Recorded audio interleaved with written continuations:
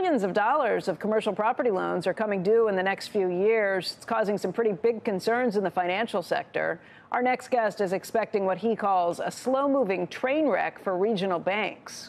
Joining us right now is Scott Rechler. He's RXR Realty chairman and CEO. He's also on the New York Fed's board of directors. And Scott, it's good to see you. It's great to be here, Becky. Thanks. All right, let's talk about the concerns you lay out in this white paper. You are looking at this, and how much is coming due in these loans in this year? So, there's $1 trillion of commercial real estate loans that are coming due this year. And even when I was here last year, I talked about this sort of slow-moving train wreck. I think what happened is the train never left the station.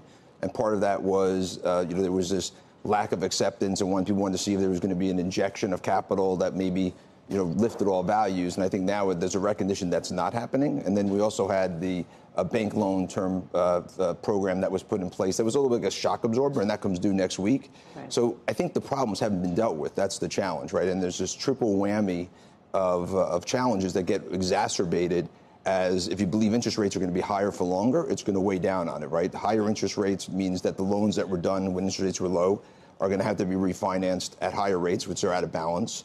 At the same time, you have the regulators in on the banks now very, very focused on their commercial real estate exposure, trying to reduce that exposure so that reduces lending and creates a credit challenge. And then you have fundamentals, of course, a lot of the commercial real estate sectors like office, transitioning multifamily, rent-regulated multifamily that also weigh in on this. And so that has to be dealt with, and it hasn't been dealt with yet. And I think 2024 is the year where we begin to actually start addressing that challenge. I mean, we know these problems are here. It's been pretty well telegraphed. We know occupancy rates for commercial real estate, office buildings in big cities down, what is it, almost 20%? Yeah, almost 20% across the entire sector. So you're looking at these big problems. You know they're there. I think the question becomes, how do we deal with it? And is the solution that there will be buyers at lower prices who will come in? Or is there some sort of either government help or Fed help in the form of lower rates or other loans that go out? Yeah, well, listen, I think the first way to deal with it is there has to be an acknowledgement that the values are off, right? And I think some of the bigger banks over this past year have been taking significant amount of reserves that position them where they can ultimately start, reducing their loans and taking the reserves and then ultimately selling them at the right price. But there has not been enough transaction activity to crystallize what pricing is. And I think once transaction activity... The mark-to-market is pretty tough, right? Right. And I think the mark-to-market is questionable on a lot of these banks as to if they really brought down their marks, their values to where they will ultimately trade in an illiquid market today. And that, I think, will determine how severe this is ultimately going to be. And it's not the big banks, right? When you hear the regulators and the Fed and Treasury talk about this isn't systemically concerning because the big banks are so well capitalized, and even if they have some heavy commercial real estate exposure relative to everything else, they can absorb it. But it's these smaller and regional banks that have the heavier concentration, don't have the reserves, haven't really established the reserves, and now the regulators are focused on this. I mean, everyone keeps saying that was an exception, and that was an exception when a bank goes bad, and then we have NYCB again, this last month, and again last week. They have $18 billion of loans on the regulated New York City multifamily. Right. What's the mark on that? I don't know.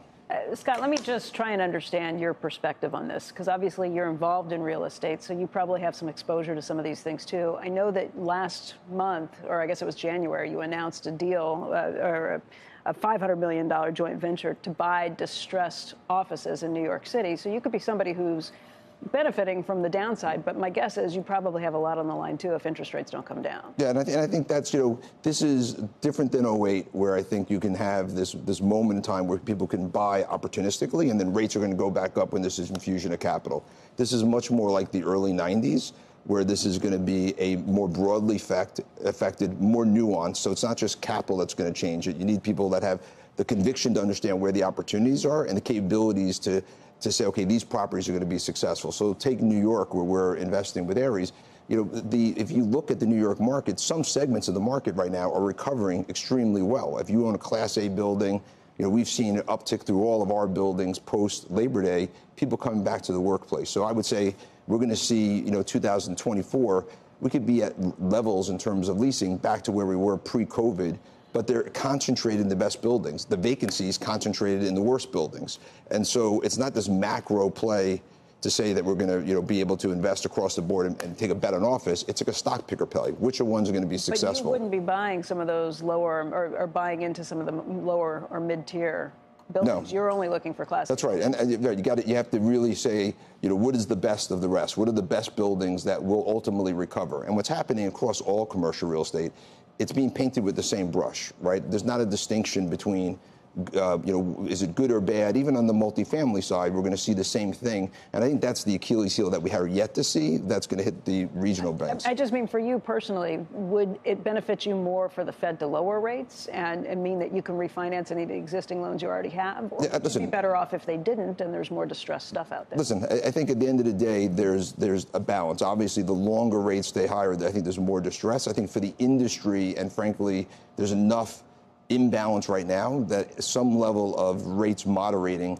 will help ease this transition, because these capital structures are upside down, and they're going to need to be re-equitized. There's going to need to be write-offs one way or the other. And so the longer rates are higher, I think the result is going to be more extreme.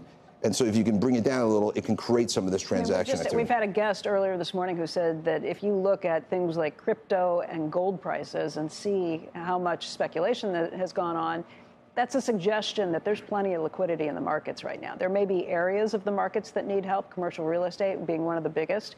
The federal government could probably use lower rates so that their interest rates don't go up as quickly, too. But there are plenty of people who think there's more than enough liquidity in the markets right now, and the Fed shouldn't do anything. Yeah, and listen, I think that's the part of the nuanced challenge that the Fed faces, right, is you have a very uneven economy. You have, the big businesses, their outlook is positive. Small businesses, their outlook is negative. The affluent consumer is actively spending, more than ever. The low-income people can hardly afford their rent, their food, and their prices, right? So we have this weird dichotomy, but one's pushing growth and one's not. And that's also where there's the arbitrage, right, is that some things are just going to be painted as toxic, like commercial real estate. And so then if they're mispriced, you can find the ones that work. Right.